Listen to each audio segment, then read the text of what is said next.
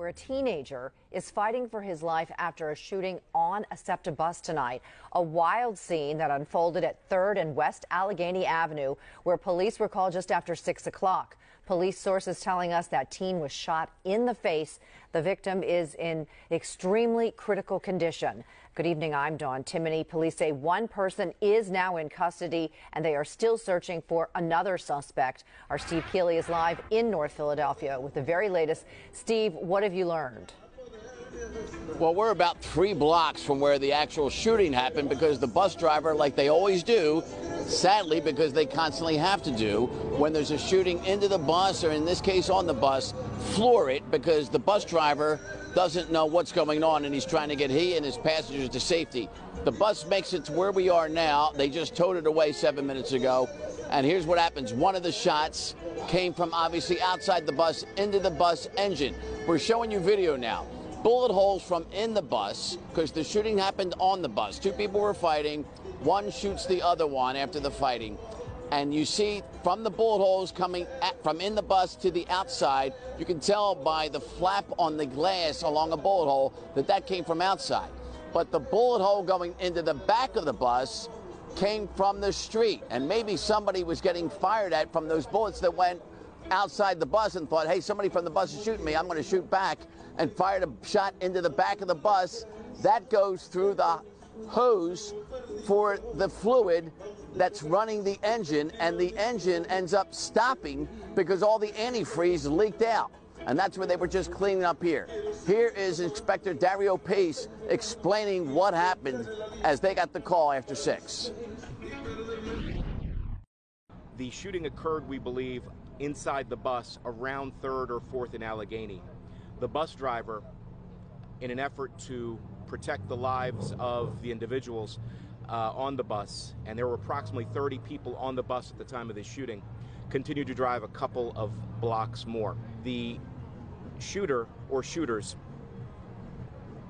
fled the bus and got into a silver-colored Hyundai. That's the information that we had. Police saw a silver Hyundai matching the description of the car that we believed was involved in the shooting and gave chase. It was already traveling at a high rate of speed. Eventually, that car crashed into a parked car in the area of 5th and Greenwood, where the driver of the vehicle bailed out. We believe a second person also involved in this shooting bailed in the area of 4th and Allegheny. We also believe that he was wearing a black puffy coat, which he discarded and continued running through a field. So we're looking for a second person involved in this. And so they're also looking for a reason why this even happened. And when I asked Dario, what do you think of this? You've seen so much. He said, it's harrowing. Dawn, this could have been so much worse. You got 30 people on the bus, and you've got all these people on the street. It's a beautiful Friday night once again, and shots are coming from in the bus to the outside on the street where there's so many people. And in fact, they think, but they don't know for sure, that somebody thought they were being shot at from that bus and then shot back at the bus.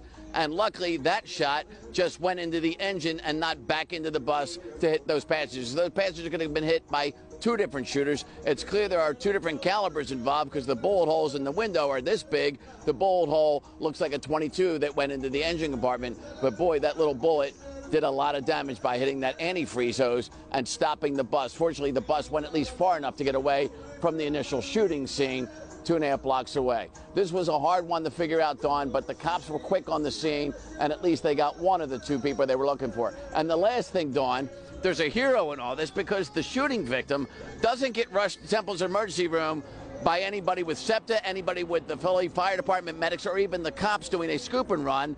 Somebody, somehow, this person shot in the face, ran off the bus, and then somebody driving by put them in their car and drove them in the emergency room to save their life. What a story. Wow, crazy scene, and that teenager is in extremely critical condition, that victim. Steve, thanks. We'll check back in with you later on in the evening. Thank you.